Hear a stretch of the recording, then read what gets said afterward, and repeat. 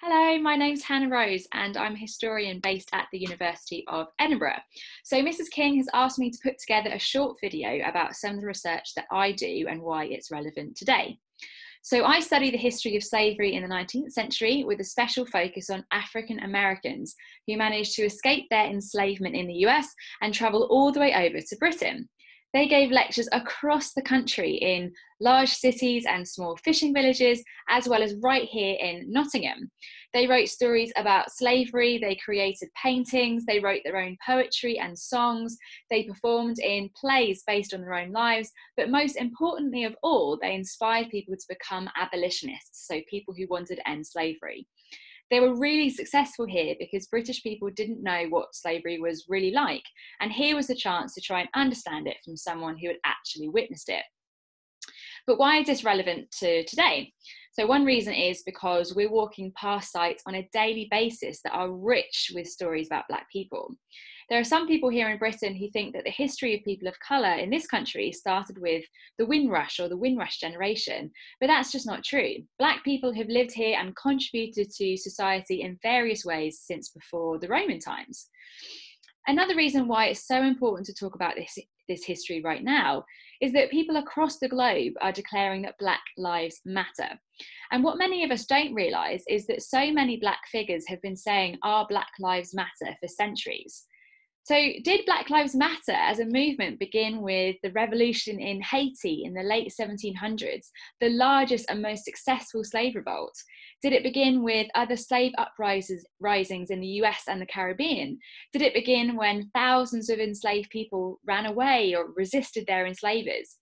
Did it begin with men like Moses Roper, who said in the 1830s that everybody had heard the slaveholder side of the story, but what about the slaves?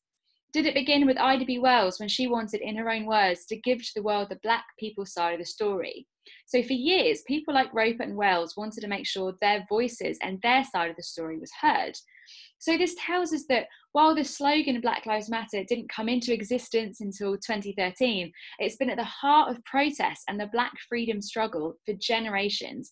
And most importantly, that resistance and protest has always mattered. But why has the slogan been necessary throughout history?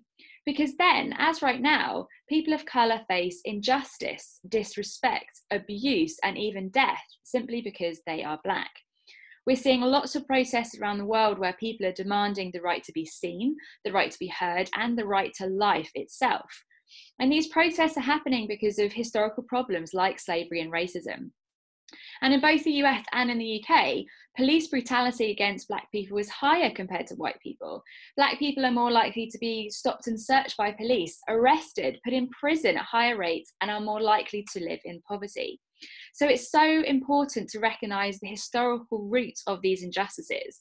So when we see the protests today or the toppling of statues in places like London and Bristol, we can understand why everything is taking place. So you may have seen the statue of a man named Edward Colston, which was taken down in Bristol and then dumped into the water. I urge you to go and Google it if you haven't seen it. And many people were angry about this, thinking it was a destruction of property and really disrespectful. But who was Colston?